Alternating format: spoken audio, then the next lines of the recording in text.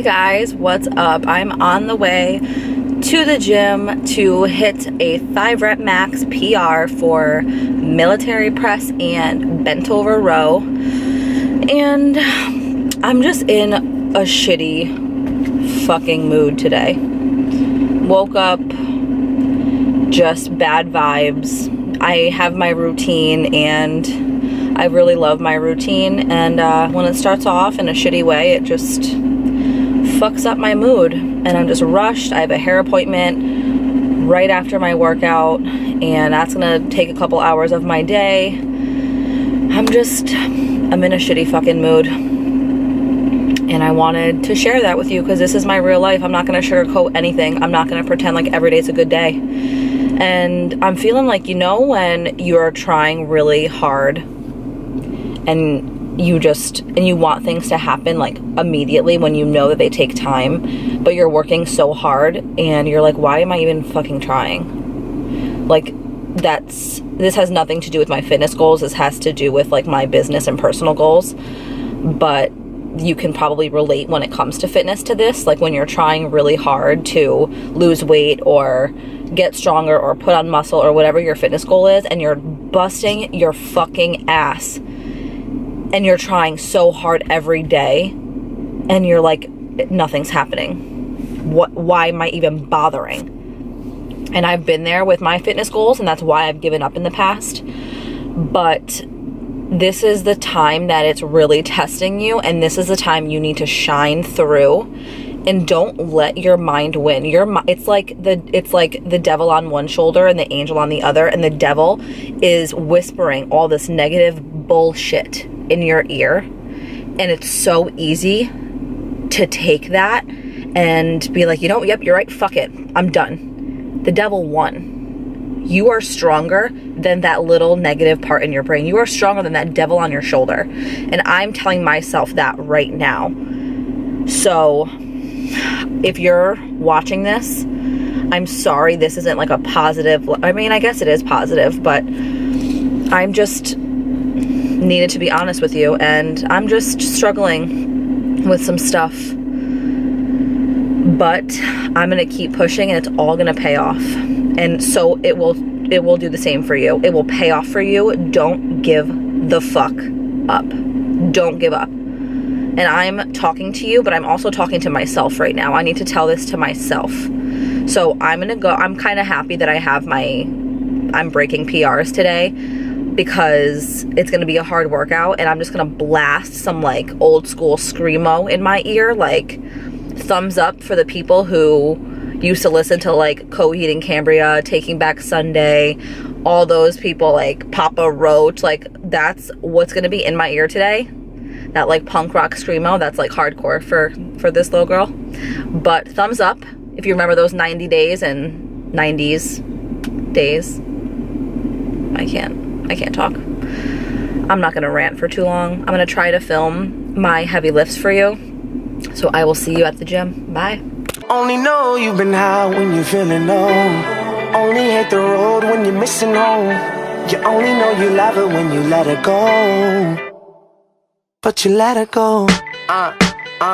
Look, see, I remember when I met you as a sophomore. Started out as friends, but I knew that we would want more. Hit your favorite restaurant with your favorite dress on. That's one of my favorite memories that I've kept on the road with me. I know it's crazy how things change so quick. Went from rock bottom to all this fame and shit, but look, I couldn't love you, but I wished I could. Cause I got hurt and closed you off and you understood. But look, yeah, that's just blood on the leaves. The champagne tastes worse when it wasn't for free. That's why these thirsty bitches didn't come here with me. Move along, girl, there's nothing to see. And what a blessing every second is. Missed calls and messages. Alright, just did my new 5 rep max PR for bent over row and military press. Oh, my bent over row was 120, military press was 80. I'm gonna finish up my military press, and I will see you at home to talk about how to program your training. Bye guys. Hey guys, my camera is about to die, but I wanted to show you my post-workout meal. I got cold potatoes, 10 ounces of cold potatoes. I'm on my way to get my hair done.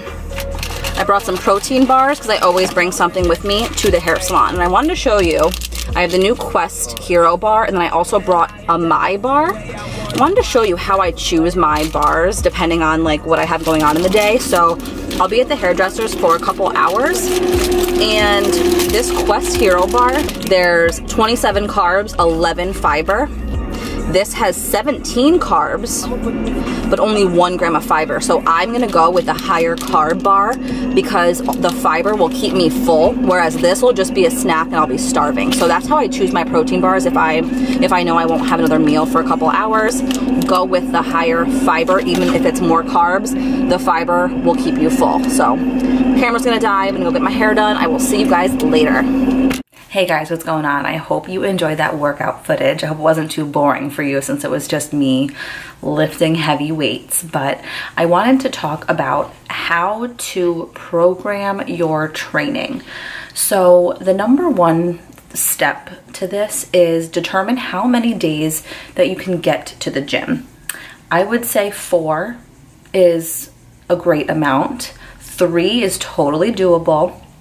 5 is what I recommend. You don't need more than 5 days, and really shouldn't be less than 3 if you're lifting, but we are going to talk about all of that. So if you are someone who can only work out 3 days a week, I would recommend splitting up. You have a couple different options. So you could do upper body on a day and do like 2 lower body days. If you want to grow your legs, you could do shoulders and triceps on one day, back and biceps on one day, and then legs on the other day. Or you could do a total body every single time you lift. So say you lift Monday, Wednesday, Friday, and you hit every muscle Monday, Wednesday, Friday. Or you could do kind of that same idea with a total body every day you lift, but on each day choose a muscle group that you're gonna hit a little bit more, which I think is a fantastic idea. If you're only lifting 3 days a week, I really think that you should involve every muscle a little bit. So that's really, for 3 days a week, that would be my recommendation. 4 days a week is a little bit better just because you can really hit your muscles a little bit more. So what I would recommend with 4 days a week training would be to hit upper body twice and lower body twice. I would have 2 higher volume days, so you're doing higher reps, and then 2 lower volume days where you're doing heavier weight. So on the days that you're doing higher rep work, you're gonna lower the weight a little bit. And that's just gonna kind of be like a pump up day, just push the blood in your muscles. And then on the heavier days, you're going to take your reps down. Now for your higher volume days, your higher rep days, I would work on leaving your reps to like 12 to 15. And then on your heavy days, I would bring the reps down anywhere from 5 to 8 to 10 reps. So what a 4-day split would look like, if I could only do 4 days, I would do 2 upper body days and 2 lower body days. I would do, for example, Monday would be a higher volume upper body day. Wednesday would be a higher volume lower body day. And then let's say Friday would be a heavy upper body day, and then Saturday would be a heavy lower body day. That's how I would do my training. I love hitting my muscles 2 times a week in different ways. Now what I am currently doing is 5 days a week, and this is exactly what my training split is. So Saturday and Sunday, I have more time to lift. I love morning workouts. I have more energy during my morning workouts. So Saturday and Sunday are my heavy days. I use my compound lifts, which is just like your big main lifts. A compound lift just means you're using multiple muscles to perform that lift. So on my upper body day, which is Saturday, I do bent over row for my back, and then standing military press for shoulders, and I keep the reps at 5. I do 3 to 4 sets of 5 and I go heavy. And every week I go a little bit heavier. Even if it's just adding 5 pounds to my total, I will do that because you're adding volume. So that is what my Saturday looks like. It's my heavy upper body day. So I will perform my 2 heavy lifts and then the rest of the workout will just be back and shoulder accessory movements like lateral raises, lat pull down, cable row. And because it's my heavy day, I keep reps for my accessory movements at about 8 to 10. For leg day, I squat and deadlift. Those are my big main lifts, and I keep my reps at 5. I do 4 to 5 sets of 5, and then I move on to my leg accessory movements like lunges, leg extension, leg curl, leg press, and I will do that from like 8 to 10 reps and pushing, really heavy pushing myself. Those are my heavy days. So Saturday and Sunday.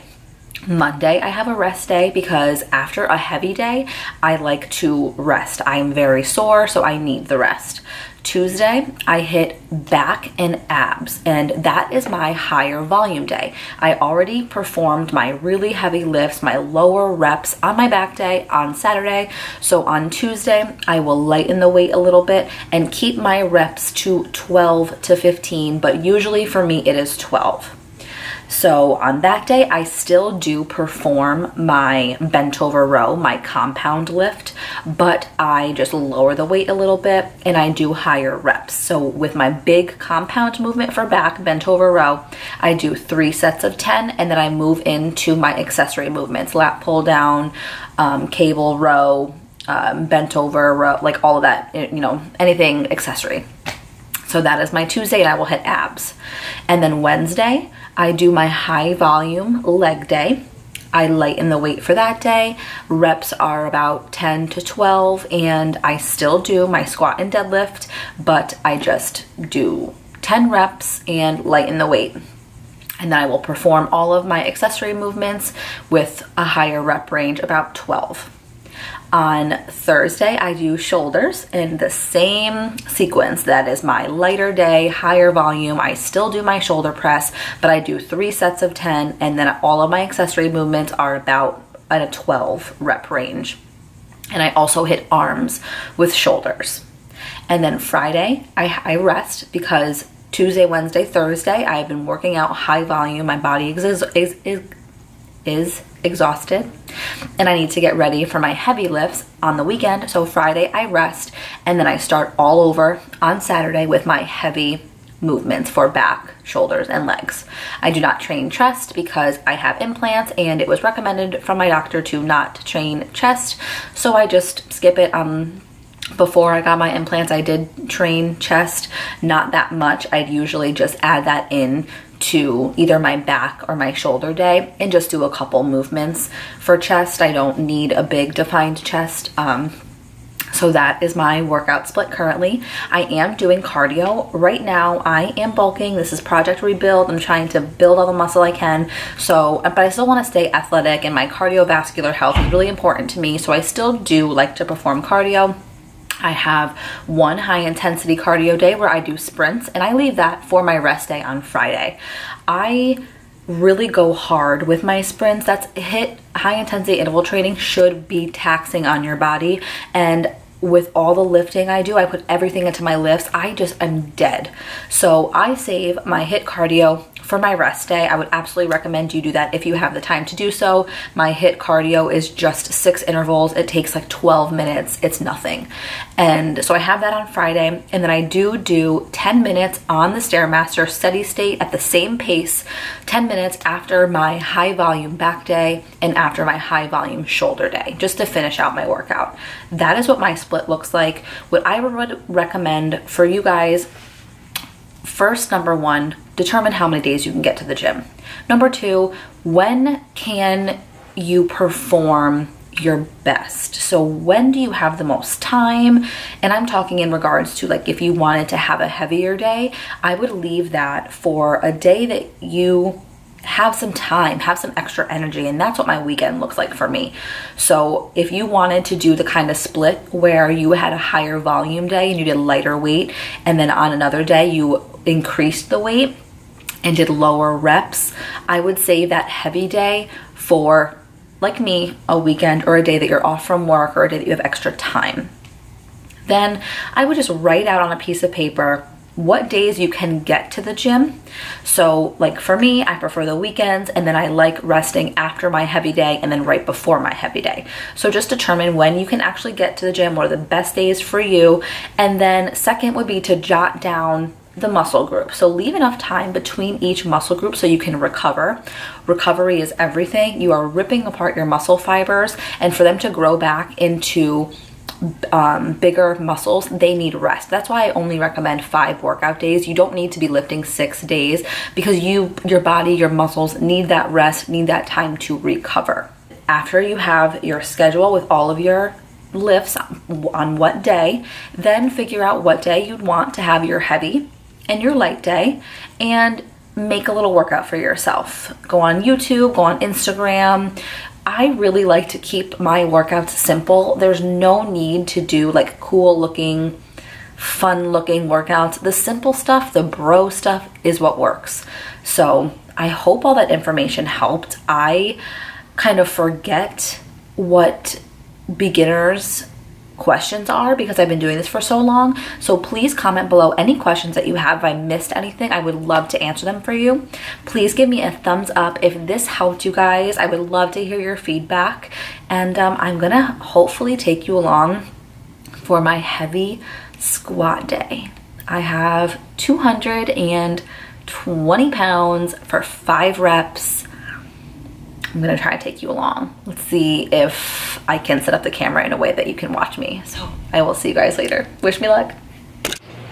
Hey guys, so I forgot my camera, but I did get some footage on my phone. I will insert the clip here.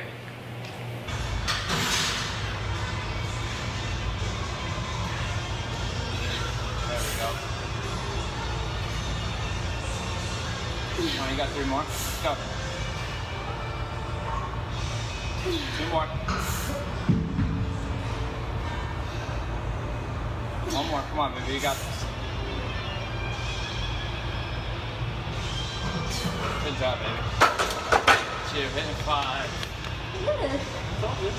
I told you. Yeah. Just gotta remember.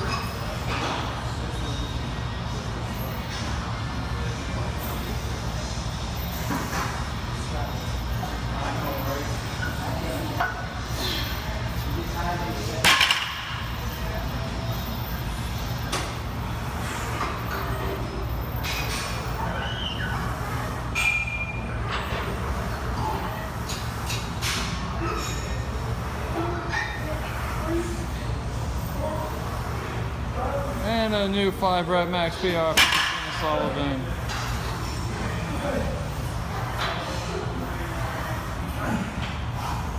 So that was my squat and deadlift. I'm so proud of my squat because I didn't think I was gonna do it.